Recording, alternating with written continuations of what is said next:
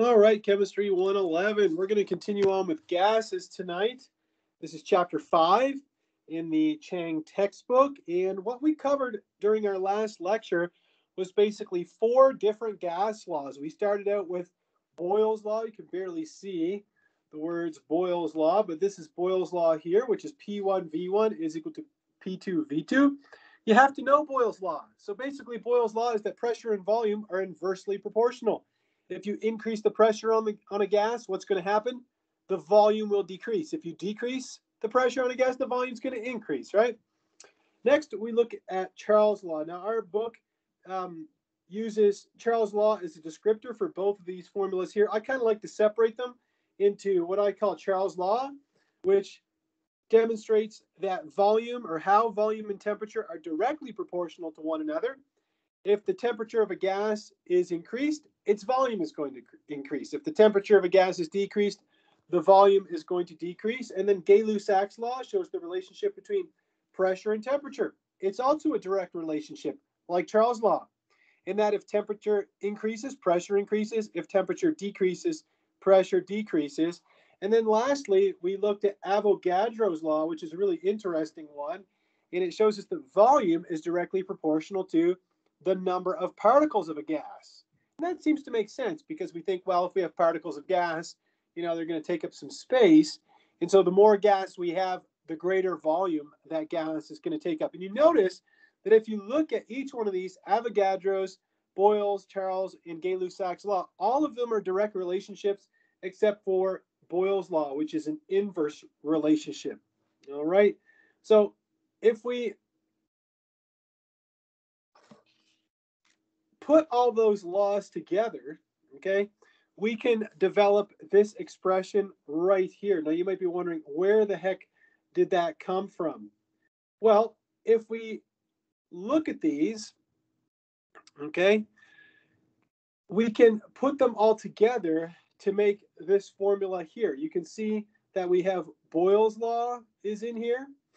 You can see that we have Charles' law is in here. You can see that we have Gay-Lussac's law is in here. And then you can see that Avogadro's law is in here as well. And we're going to talk about this formula more a little bit later, but this is basically just putting all 4 of those formulas together. And we see how pressure, volume, number of moles, and temperature are related.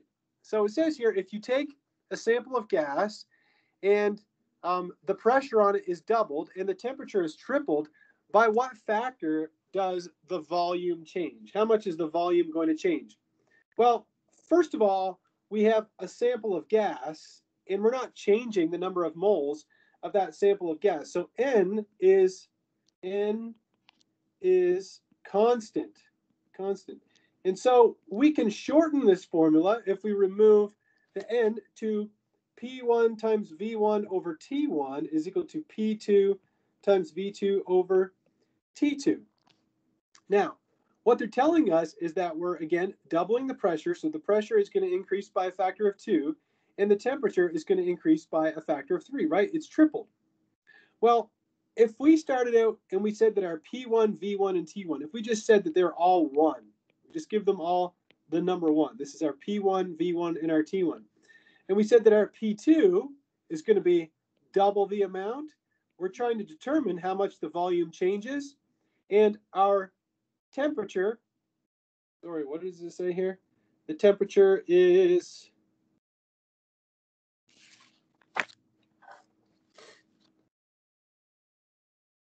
tripled. Yes, sorry. The temperature is tripled.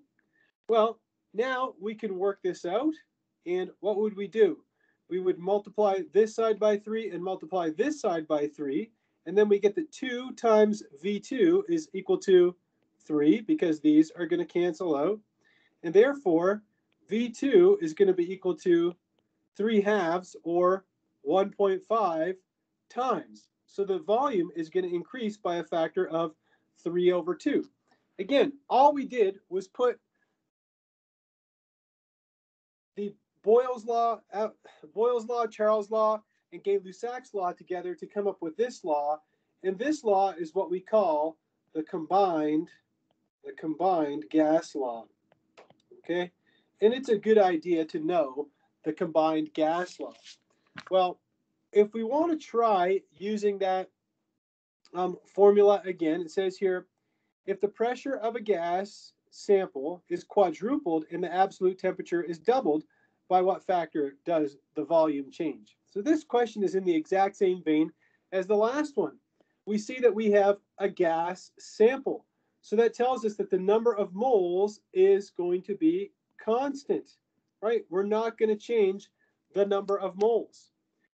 Was anybody able to work this one out? Can anybody tell me by what factor the volume of the sample is going to change? Is it going to double, quadruple, be 100 times?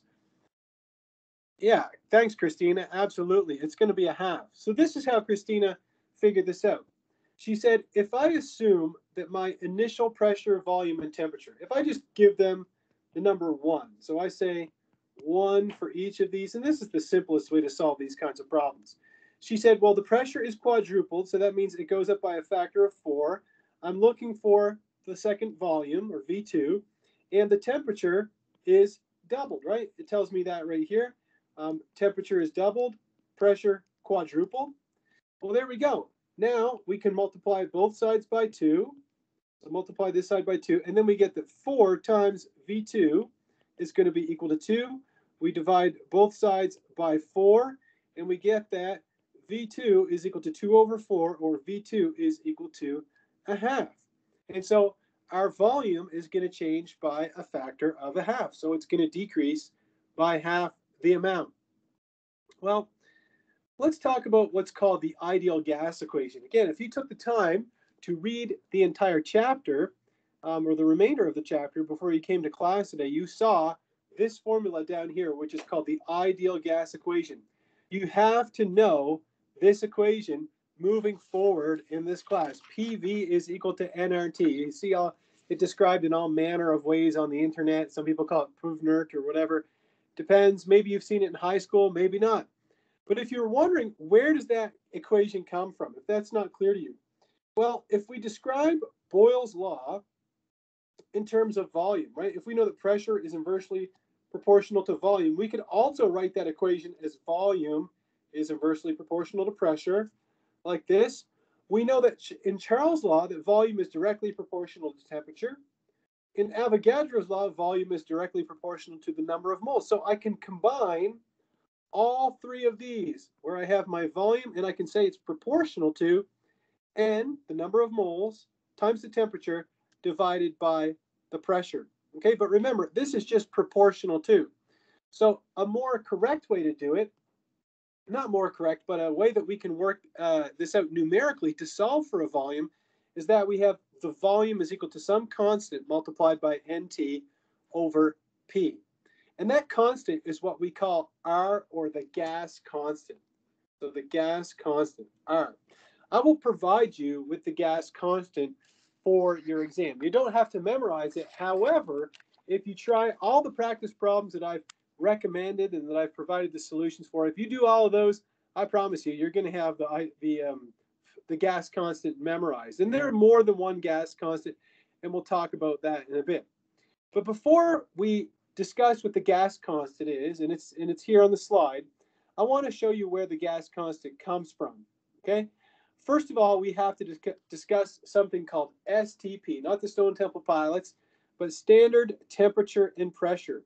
In chemistry, we define standard temperature not as room temperature, right? You might think standard temperature, that must be the temperature of a room around 25 degrees Celsius. No, in chemistry, standard temperature is 0 degrees Celsius, and standard pressure is 1 atmosphere, or the pressure at sea level on the planet Earth. So STP is temperature is 0 degrees Celsius and 1 atmosphere. What's 0 degrees Celsius in Kelvin? Well, if you remember how to convert from temperature in degrees Celsius to temperature in Kelvin, you add 273. That will work most of the time. But on this slide here, they added 273.15. So 0 degrees Celsius is equal to 273.15 Kelvin. All right, so if we have standard temperature and pressure, there have been many, many experiments done that are really interesting in that they show that 1 mole of an ideal gas is always going to occupy this volume. It's a good idea to have this volume memorized. I'm not going to give you this volume on the exam. You need to know that at standard temperature and pressure, 1 mole of an ideal gas takes up 22.4 liters approximately, or 22.414. And you can see the size of 22.4 liters next to this basketball. What does it look like? Maybe double the volume of the basketball or something like that. So if we take that equation, that ideal gas equation that was on this slide here, and I asked anybody in the class to isolate R, you'd say that R is going to be equal to PV divided by NT. Well, the R, the gas constant, at standard temperature and pressure, is going to be at a pressure of 1 atmosphere, a temperature of 273.15 Kelvin, right? Those are standard temperature and pressure. 1 mole of a gas occupies 22.414 liters. So we can substitute all those numbers in right here, and we end up with that constant. And we determine that R, or the ideal gas constant, is this right here, 0.082057 liter atmospheres divided by mole Kelvin. Oftentimes, when I'm using the gas constant, I won't report it to 5 significant figures because it's very rare that you're going to need 5 sig figs in chemistry class. Once in a while, but oftentimes I just use 0.08206 liter atmosphere per mole K. And I'll be honest with you, a lot of problems can be solved with only 3 sig figs, in which case it would be 0.0821 liter atmospheres divided by moles times Kelvin. All right, so some interesting units. So there we go. Pressure, volume, temperature, and number of moles of an ideal gas are all factored into this equation that we call the ideal gas equation. It's important that you know what the units are. Okay, that pressure is in atmospheres, not millimeters of mercury, not kilopascals. Okay, volume is in liters, temperature is in Kelvin. This is a big one. Students will sometimes just want to turn everything into degrees Celsius, but the temperature must be the absolute temperature scale. So the one developed by Lord Kelvin. The number of moles is N, so that's the number of moles. And then our gas constant, of course, is 0.082. It didn't come out here, did it? 0.082. There it says 5.7, and here it says 5.8. We'll say 5.8 liter atmosphere per mole Kelvin. I just noticed there's a discrepancy there, the 8 here, and then I have a 7 here, but I promise you that that's not going to cause any problems with anything that we're going to solve, because we'll never be solving problems to 5 sig figs. I doubt a whole heck of a lot. All right, there we go. So now that we know all those units, let's see if we could solve a problem using the ideal gas law. So sulfur hexafluoride is a colorless and odorless gas. If you remember last lecture, I told you that sulfur hexafluoride is that gas that people can breathe in and it makes them sound like they have a really deep voice. Anyhow, colorless, odorless, due to its lack of chemical reactivity, which is a good thing, because if you're inhaling it, you don't want it to react while it's in your lungs. It's used as an insulator in electronic equipment. What's the pressure in atmospheres exerted by 1.82 moles of this gas in a steel vessel with a volume of 4.53 liters at a temperature of 69.5 degrees Celsius? So I am looking for the pressure, right? They're asking me to calculate pressure. So I need to have volume, I need to have number of moles, I need to have the gas constant, which I already know. That one's easy. Okay, there we go. And I also need the temperature. Let's write down what we know. We know that our volume is 5.43 liters. Liters are appropriate units because liters are in my gas constant. It tells me that I have 1.82 moles, also appropriate units because moles are in my gas constant. But it tells me that my temperature is 69.5 degrees Celsius. There are no degrees Celsius in my gas constant, and therefore I need to convert that temperature into Kelvin. So I'm going to add 273.15 to it, and you get a temperature of, let me grab my calculator here, 69.5 plus 273.15, and we get 342.6. So it would be 342.7, wouldn't it? So 342.7. Yeah, 342.7 Kelvin, like that. Okay, so now we have our volume, we have the number of moles, we have our gas constant, and we have our temperature. Now we can solve for our pressure. So pressure is going to be equal to nRT over V.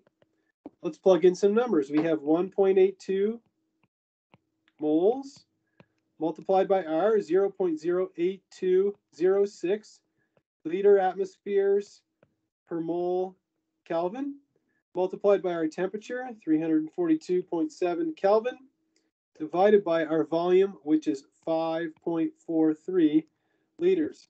Let's double check our units. Liters cancel, moles cancel, temperature of units of Kelvin cancel, and we're left over with only atmospheres, and our pressure will be reported in atmospheres. So make sure you can use your calculator and do this kind of question properly. You want to solve the numerator first, 0.08206 times 342.7 divided by 5.43. And when you plug all that spinach into your calculator, you should end up with an answer that has three significant figures. And I got 9.43 atmospheres.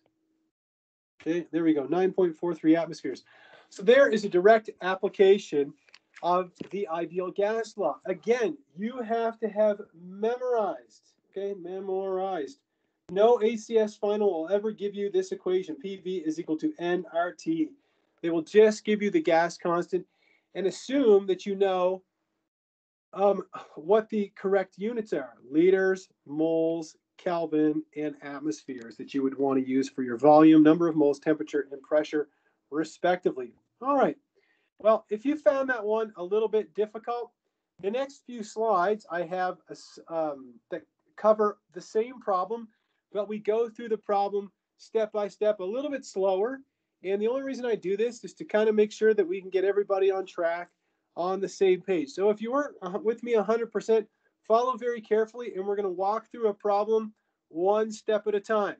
Okay, so imagine you're on your next exam, exam 3, or the final exam, and you're faced with this problem. It says calcium carbonate, which is a solid, decomposes when you heat it to produce calcium oxide and carbon dioxide. There's a nice, lovely balanced equation for you right there. It says a sample of calcium carbonate is decomposed, and the carbon dioxide collected in a 250 ml flask. Okay. After the decomposition is complete, the gas has a pressure of 988 millimeters of mercury at a temperature of 31 degrees Celsius. The first question we want to answer is, which variables do we have? Well, we have 250 milliliters, which represents a volume. So we have a volume. What else do we have? We have the pressure of the gas, which is 988 millimeters of mercury. So we have a pressure. And we're also provided with the temperature of the gas. So we have pressure, volume, and temperature. And so we have these three right here. Okay, we're not done yet.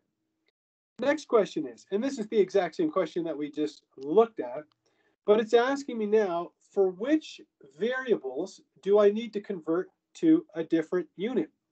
Well, remember that the gas constant, and even if you don't remember it, I'll write it down for you, is 0.08206 liter atmospheres per mole Kelvin. So that tells me that my volume is in the correct, it's in the units of milliliters. So I'm going to need to convert that to liters. So must convert to liters. My temperature, my pressure is in millimeters of mercury.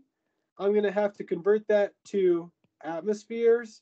And then finally, my temperature is in degrees Celsius, and I need to convert that to Kelvin. And so the answer is pressure, volume, and temperature. Everything needs to be converted into different units. So we got a lot of work ahead of us. Again, how did I know that I needed to convert those? Based off of the units in my gas constant. Okay, next question. What is the temperature? The temperature is, of course, 31 degrees Celsius. Nothing mind-boggling there. And then it says, what is my pressure? Well, we have 988 millimeters of mercury, okay? Sorry, this last one here, it says, what is my temperature? I went over a little too quickly.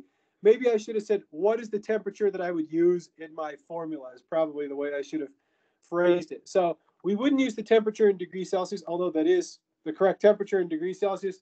We want the temperature in Kelvin. So our temperature in Kelvin is going to be equal to the temperature in degrees Celsius plus 273.15 Kelvin. So our temperature in Kelvin is going to be 31 degrees Celsius plus 273. I don't need the 2 decimal places because of the sig figs that I have, right? This is an addition, so plus 273. And that gives me a temperature in Kelvin of 304 Kelvin. So my temperature in Kelvin is 304. We'll highlight that. Okay, next it asks me, what is my pressure? Of course, it's 988 millimeters of mercury, but I need to convert that into what? Into atmospheres. So let's do that. If we have 988 millimeters of mercury, we can use the conversion factor that in 1 atmosphere, we went over this in the last class, there are 760 millimeters of mercury, the famous experiment done by Evangelista Torricelli. And we get that the pressure in atmospheres is 1.3. So technically it should be 1.30. It should be 3 sig figs, but whatever. Anyhow, close enough. So we have 1.3 atmospheres. Next, it says, what is my volume? Well, my volume is 250 milliliters. That's the volume of my flask, but I want that in liters. And I know that in 1 liter, I have 1,000 milliliters. So I simply divide that by 1,000 and I get 0.250 liters. And so that is the size of my flask there. And so, why are you not asked to calculate a value of R? Because we know that R is a constant. So we have everything that we need to solve this problem, okay? It's asking me how many moles of CO2 were collected. Well, let's solve the equation and solve for the number of moles. So if we have PV is equal to nRT, we can solve that, for the number of moles, and we get number of moles is equal to PV over RT. I'm going to do the math up here. We get the number of moles is going to be equal to our pressure, which was 1.30 atmospheres, times the volume, which is 0.250 liters, divided by R, which is 0.08206 liter atmospheres per mole Kelvin, multiplied by the temperature, which was 304 Kelvin. And let's double check our units. Liters cancel, as do atmospheres and Kelvin. And we're left over with moles in the denominator of a denominator, which would render it the numerator. And then when we punch all that into our calculator, we get the number of moles of carbon dioxide. And I'm going to double check my math. You might want to, hopefully you're following along with me with the calculator and double checking my work here. So 1.3 times 0.25 divided by 0.08 times 304. And I end up with 0.0130 moles of CO2. And so that would be answer A. Now that was kind of slow. It's kind of a sluggish way to solve a problem. But hopefully, just by looking at that and kind of taking it step by step like that, it kind of gets you into the rhythm of, okay, I need volume in liters, I need pressure in atmospheres, I need number of moles, I need temperature in Kelvin, so on and so forth, all right? So with that in mind, let's try looking at another problem. It says calculate the volume in liters of 7.40 grams of ammonia at standard temperature and pressure. Well, if we're going to use PV is equal to nRT, and we're looking for volume, we'd say that volume is equal to nRT over P. All right. We know R is the gas constant, 0.08206 liter atmospheres per mole Kelvin. We know our temperature, right? Standard temperature and pressure is when we have a temperature of 0 degrees Celsius, which is the same thing as 273.15 Kelvin. And we're at standard pressure, right? STP means you have a pressure of 1.00 atmospheres, right? This is STP. Now, there's one thing that's missing, and that's the number of moles. They haven't provided that for us, but they have provided a mass, right? They gave us the mass of the ammonia. Well, how would I figure out the number of moles? The number of moles of my ammonia? It's going to be equal to the mass divided by the molar mass of ammonia, right? Because mass is in grams and molar mass is in grams per mole.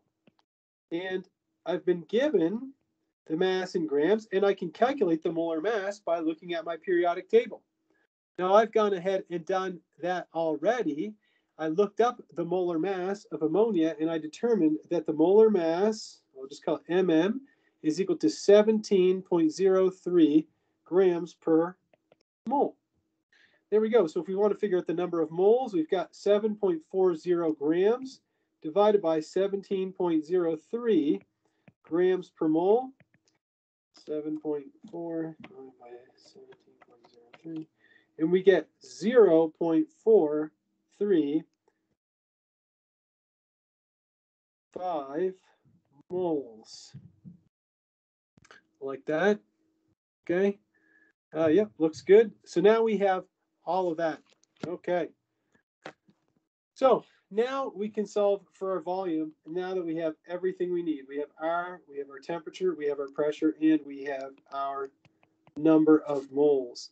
So let's plug in some numbers. We have that our volume is going to be equal to 0.435 moles times the gas constant, 0.08206 liters times atmospheres, moles times Kelvin. It's a constant, the gas constant, times temperature, which is 273.15 Kelvin. Again, you could have used 273 since there's only 3 sig figs in here anyway. Divided by our pressure, which is 1.00 atmospheres. We'll double check our units as always, and we see that moles cancel, temperature units of Kelvin cancel, pressure units cancel, and we're left over with liters. So if we take 0.435 times 0.0206, and we end up with a volume of 9, so I ended up with 9.75 liters, like that. 9.75 liters. All right.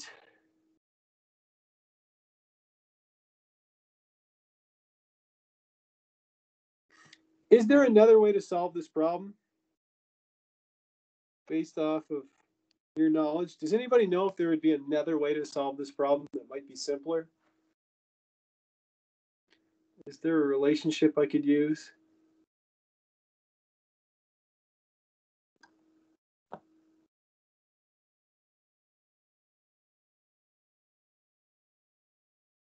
And there's nothing wrong with the way that we've solved the problem. Does anybody have an idea if there might be another way? Well, let me ask you a question then. Based off of everything I taught you, could we use Avogadro's law to solve this problem? Could we use V1 over N1 is equal to V2 over N2? Would that be possible, do you think? And it's not a trick question.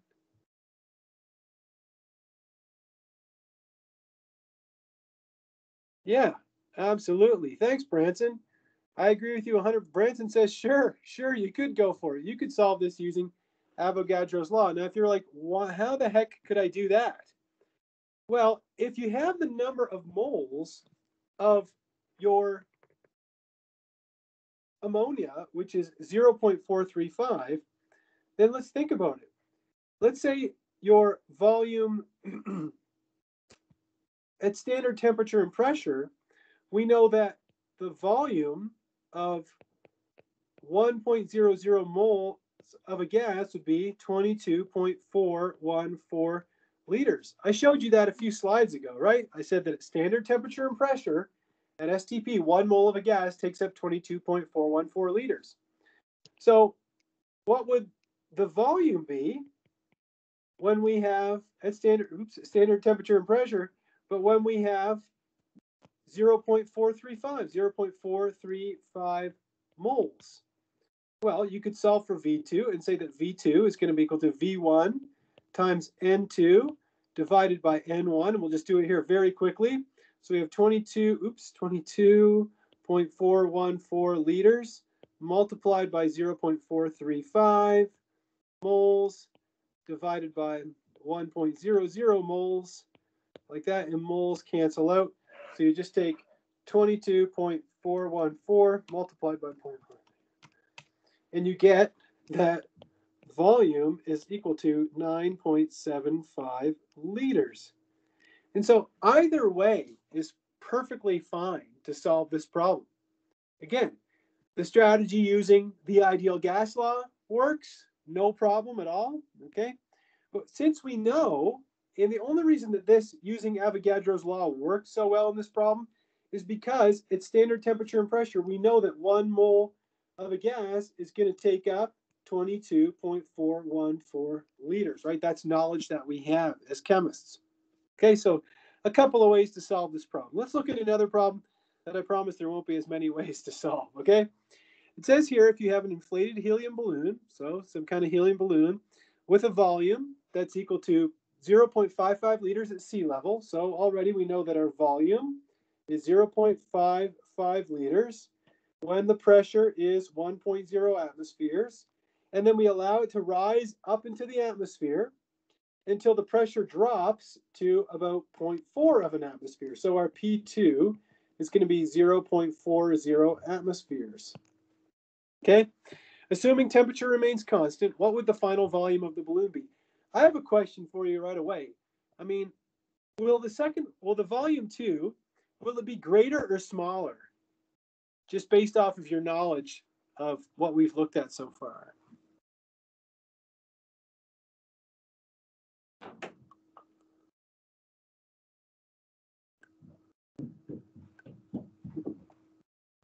What happens if you put something in lower pressure? What's going to happen to the volume if temperature and number of moles are going to stay the same? Right? This is an application of what formula? This is Boyle's law. Right? And we know that pressure is inversely proportional to volume. That means that if the pressure is dropping, the pressure is going down from 1 atmosphere to 0.4 atmospheres. If the pressure goes down, the volume is going to have to go up. So we're going to solve for V2, but our V2 must be greater than 0.55 liters. If it's not, then we'll know that we've done something wrong. So let's work this out for V2. We get that V2 is equal to P1 times V1 divided by P2. Let's plug in some numbers here. Our initial pressure is 1.0 atmospheres, and the balloon has a volume of 0.55 liters.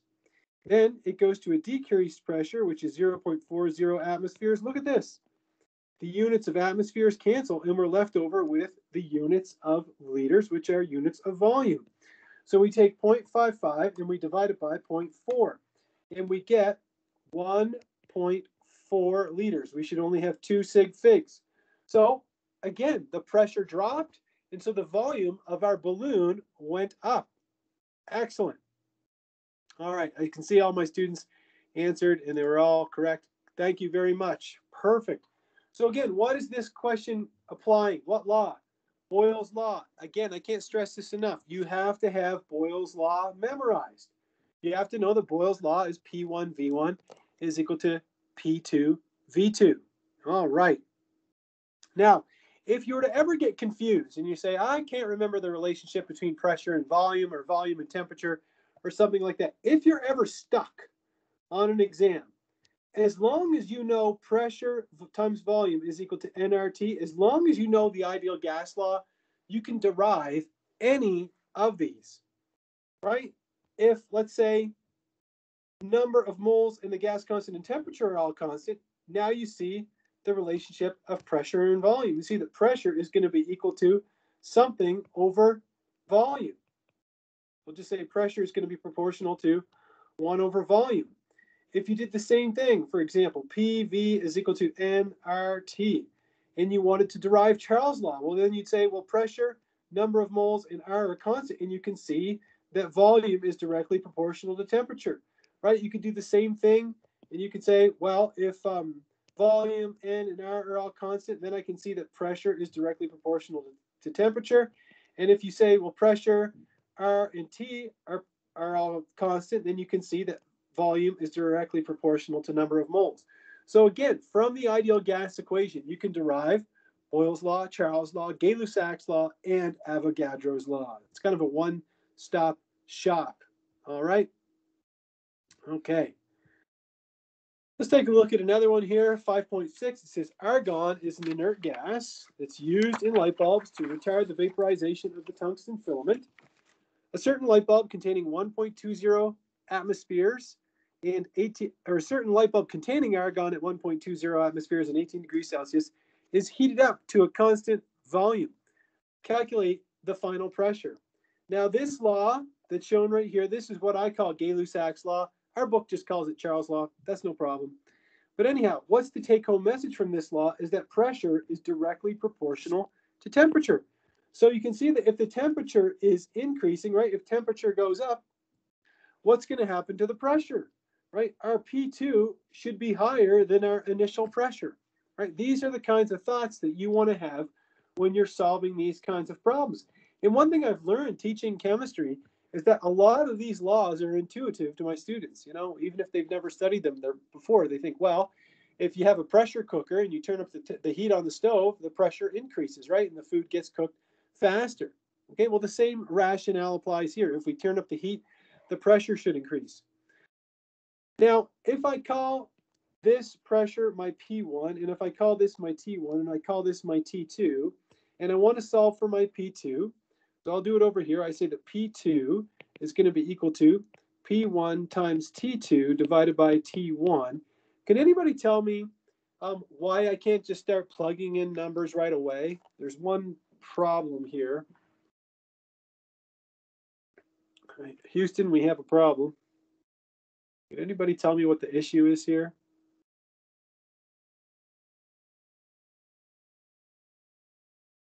Yeah, absolutely. Thanks, Branson. Thanks, Warren. Yes, thanks, Jiang.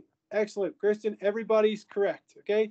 You're all saying the same thing. It's like, do not leave these units, okay? I can't tell you how many times I've graded exams and had my heart broken when a student will leave in, degrees Celsius. They did the math right, but they put in the wrong units and they'll circle an answer, that has the answer derived from degrees Celsius. So we have to convert these temperatures into Kelvin. And so you just add 273 to each of these. We're not going to add 273.15 because there's no decimal anyway. So if you convert 18, you get 291 Kelvin. And if you convert 85, you get 358 Kelvin. There we go. Now we can plug in some numbers. Our initial pressure is 1.20 atmospheres. Our final temperature is 358 Kelvin. And our initial temperature is 291 Kelvin. Look at this. The units of temperature, Kelvin, cancel, and we're left over only with atmospheres. Always include your units when you're working things out on an exam. Okay, it's imperative that you do that. Now let's double check the math here. 1.2 times 358 divided by 291. There we go. We get a pressure of 1.48 atmospheres, which makes total sense. Okay, so again, this is what I call Gay-Lussac's law. Again, our book calls it Charles' law. Charles' law. He puts both of them together. All right, well, let's move on and let's look at this one here. So this law that we looked at already tonight, okay, P1 times V1 over T1 is equal to P2 times V2 over T2. That can also be derived from the ideal gas equation, can it? Right? If we solve for PV over T, we see that it's equal to NR. Now, if those are constant, right, we can derive the relationship that is right here. And we call this the combined gas law. That's what this is called. okay, the combined gas law. So it enables us to use three variables at a time here. So it says a small bubble rises from the bottom of a lake, maybe a fish made the bubble or something, anyhow, where the temperature and pressure at 8 degrees Celsius and 6.4 atmospheres. The bubble rises all the way to the water's surface where the temperature is higher and the pressure is lower. Calculate the final volume of the bubble if the initial volume was 2.1 milliliters. Now, does anybody have a knee-jerk reaction based off of reading this equation or reading this question? If we're going from low temperature to high temperature, and then we're going from high pressure to low pressure, is the volume of the bubble going to be greater or smaller than 2.1 milliliters? What's going to happen to the volume? Will it increase or decrease? I would think you'd be able to answer that one pretty quickly. Maybe not do the math in your head. I wouldn't expect you to do that. But does anybody have a feeling about that?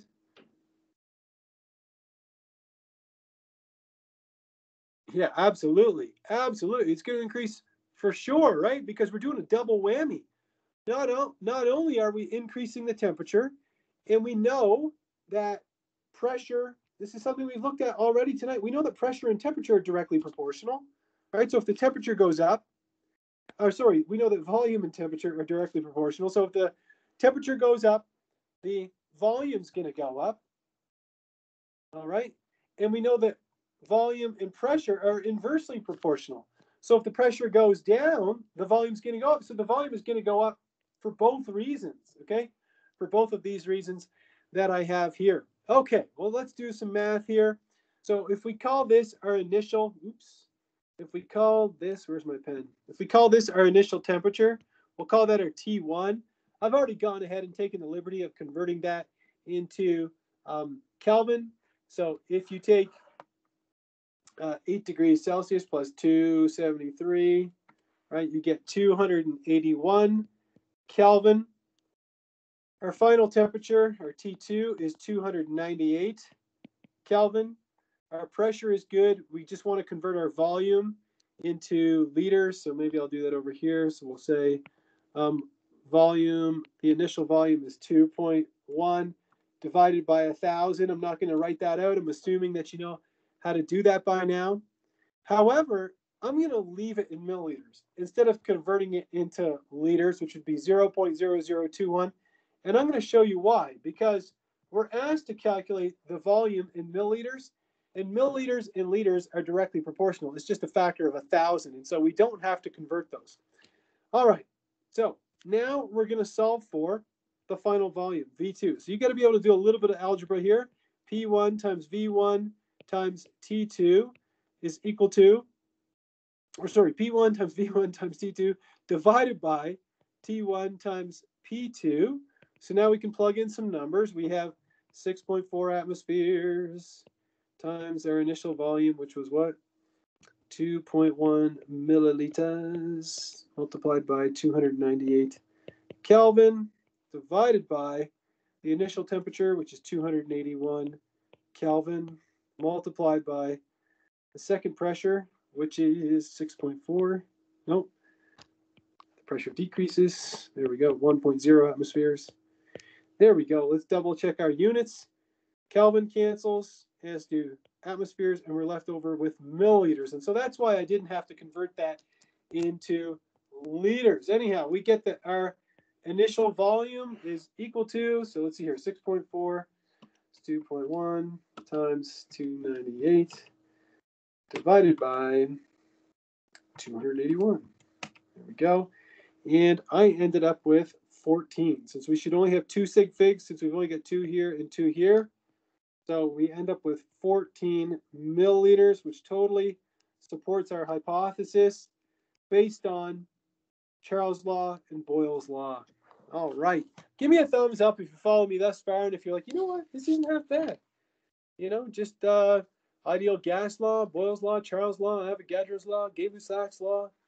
As long as I know the law, you know, usually students don't struggle with these a lot. As long as they understand the laws and they're able to do some conversions, the students are usually pretty solid on these, okay? Let's take it one step further, okay? I want to show you how density is related to how density is related to the ideal gas equation. Okay, now I have a lot of the math done here already, and there's not a ton of room. I didn't leave myself a lot of room on here, but I just want you to follow me a little bit. Maybe I'll blow this up a little bit here. So if I have PV is equal to N times RT. Now notice that this slide is titled Density and Molar Mass. If I was to ask anybody in this class, what's the formula for density? Right, you all know that density is equal to mass over volume, right? There's nobody here that doesn't know that equation, and I can write it here. Density is equal to mass over volume. I'm sure you've all got that memorized, you could recite that in your sleep. Well, what if I did this? What if I rearranged the ideal gas equation to be N over V is equal to P over RT, right? I just solved for N over V. Well, what is N, right? N is the number of moles, right? Number of moles. But how would I get M? Well, another way to describe M would say that N is equal to mass, right? The mass in grams divided by molar mass. Remember we saw that tonight when we looked at that problem that dealt with the ammonia? So look at this. N is equal to M, little m. We call that little m over big M, like this. So mass over molar mass, right? Because the gram units are going to cancel. I'm going to be left over with moles. Now, what if we plug this in here for the N? Watch what happens. Now the equation is going to look like this. It's going to be mass over volume times molar mass is equal to pressure divided by RT. Recognize anything in here? Absolutely.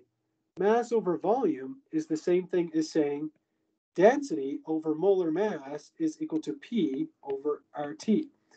Now, if I solve that just for density, I get the density is equal to pressure times molar mass divided by R times T. I'm not going to ask you to derive this equation. However, you will be responsible for knowing this equation, okay?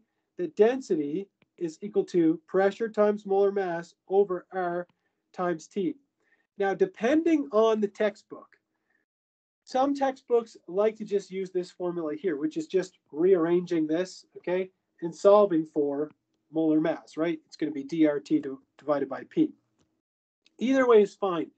But I can tell you that if you understand where the formula is derived from, I've been helped so many times in my life on exams when I was too tired or just didn't want to put the effort into memorizing some new formula. But as long as I knew where it came from, I could kind of figure it out. Okay?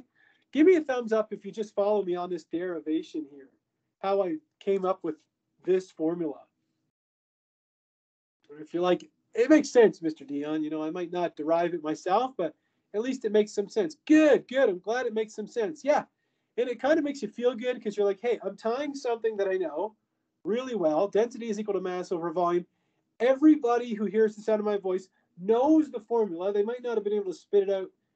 N is equal to M over big M, but you all know that number of moles is equal to mass divided by molar mass. So if you have this knowledge and you know the ideal gas equation, you can definitely come up with that equation, okay? In fact, I recommend just taking a piece of scratch paper and trying it once or twice. And trust me, it'll be a rewarding thing. You'll be like, hey, that's pretty cool. I can do that. Yeah, it's a nice thing. So what does that tell us? If you're like, okay, great, feel good equation of the year. Well, what's cool about it is that if you have the pressure and temperature of a gas and you know the identity of whatever the gas is, well, of course, then you're going to know the molar mass. Then you can calculate the density of it. It's pretty cool, huh? Yeah, it's very cool, as a matter of fact. All right. Now, something else I want to point out is that densities of gases, and I brought this up last lecture, that unlike liquids and solids where we use grams per centimeter cubed or grams per milliliter, for gases, we use grams per liter. And the reason why is because gases have such low densities. The grams per milliliter, it's just such low numbers that it's hard to keep track of all the zeros, okay? What else does it mean? It means that if we knew the density of a gas, which you can measure pretty easily, okay, and the temperature and the pressure of the gas, you can figure out the molar mass. That's even cooler, okay? Now, if you're wondering, hey, Mr. Dion, how would I measure the density of a gas? Well, if you had some kind of bulb, okay, glass bulb, like just imagine you had some kind of glass bulb like this, and you have it hooked up to a vacuum, okay? Okay, if you have it hooked up to a vacuum, there are two C's? No, there's only one. If you have it hooked up to a vacuum and you remove all the air from it, and then you fill it up with the gas, okay, and you measure the mass before and after, then you can figure out what? The mass of the gas, and you know the volume of the flask, so therefore you can figure out the density. So as long as you have some kind of system where you can put an unknown gas in some kind of flask that you know the volume of, you can determine the molar mass of that unknown gas, which is a very cool thing, okay? Something that's very cool about chemistry is being able to identify unknowns, right? If you're interested, if you've ever heard of the field of forensics, think, what's that about? The whole thing is about identifying unknowns, right? Okay, anyhow, let's move on. I might be going a little slow here, so I might have to speed up a little bit. This question just asks us, what's the density of carbon dioxide in grams per liter at 0.99 atmospheres in 55 degrees Celsius? I'll go ahead and convert this into Kelvin. 55 degrees Celsius is the same thing as 328 Kelvin. I know you all know how to do that. And you saw the formula that I put in the last slide, which is density is equal to pressure times molar mass divided by RT. Let's plug in some numbers here. We have our pressure, which is 0.990 atmospheres. We have our molar mass of our carbon dioxide. Now, you have to tally up the mass of one carbon atom and two oxygen atoms, and you get 44.01 grams per mole. If you're doing a practice problem at home and you know how to calculate molar mass and you don't want to spend the time to calculate the molar mass of every damn thing under the sun, just Google it. It'll come up immediately, and they're always correct, okay? So 44.01 grams per mole, okay, divided by the gas constant, which is 0.08206 liters times atmospheres, moles per Kelvin. And then our temperature, which is 328 Kelvin, like that. Look at this. Is this not a beautiful thing or what? Love to check your units, okay? There we go. Atmospheres cancel. Moles cancel and Kelvin cancel. What are we left over with? Grams per liter, which is the units of our density. Perfect. When we plug all that spinach into our calculator, and I've done this one already, can't help but double check myself because sometimes I do these too fast. 6 times. There we go. I get 1.62. Good. 1.62 grams per liter. There you have it. You need to know how to get this formula. I'm not going to give you this formula. I'm not going to write the word memorize by it because I think that if you know PV equals nRT and density is equal to mass over volume and number of moles is equal to mass over molar mass, I think if you have those three, you'll be able to derive it. If you want to memorize it, be my guest. No problem at all. No problem with that at all. Some students like to memorize lots of things, and there's no harm in that whatsoever. Okay, let's take a look at example 5.9. It says a chemist synthesized some kind of green-yellow gaseous compound made of chlorine and oxygen and finds it's got a density of 7.71 grams per liter at 36 degrees Celsius. That's 309 Kelvin and 2.88 atmospheres. What's the molar mass of the compound? Well, the last slide, we saw this formula. Density is equal to pressure times molar mass divided by RT. It's not that much of a stretch to solve for M is equal to D times R times T divided by P. Let's give it a shot. We've got our density. It's given to us 7.71 grams per liter multiplied by the gas constant. Liter atmospheres per mole Kelvin times temperature, which is 309 Kelvin, divided by pressure, which is 2.88 atmospheres. Look at this. Let's double check everything here. Liters cancel. Atmospheres cancel. Kelvin cancels. What are we left over with? Grams per mole. And those are the units of molar mass. Molar mass is in grams per mole. So when we punch all that spinach into our calculator, we end up with a molar mass of this gas as being 67.9 grams per mole. There we go. The next one is kind of a challenging example. Um, in the interest of time, since it's already 6 o'clock, I might skip this one for now and we'll come back to it later. Why don't we take a short break? And what I wanted to talk to you about after is gas stoichiometry. So, gas stoichiometry, which is basically just stoichiometry, but incorporating gases instead of just solids and liquids. So, it's 6 o'clock, right on the nose. Why don't we take a 5-minute break? We'll come back and we'll talk about gas stoichiometry.